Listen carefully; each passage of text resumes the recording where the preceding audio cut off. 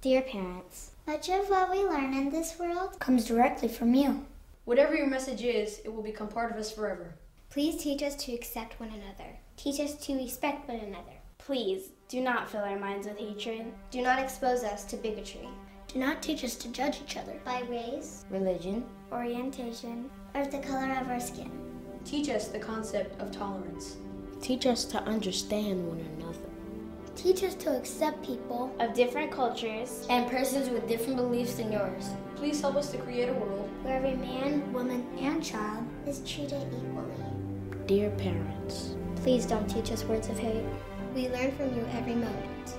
If you use a certain word which might be hurtful to others, we will repeat that word. Please don't show us acts of hate. If you act against people of different faiths, we will repeat your actions. Dear parents, we are your children, and we are relying on you to help us create a world where every person is tolerant of one another.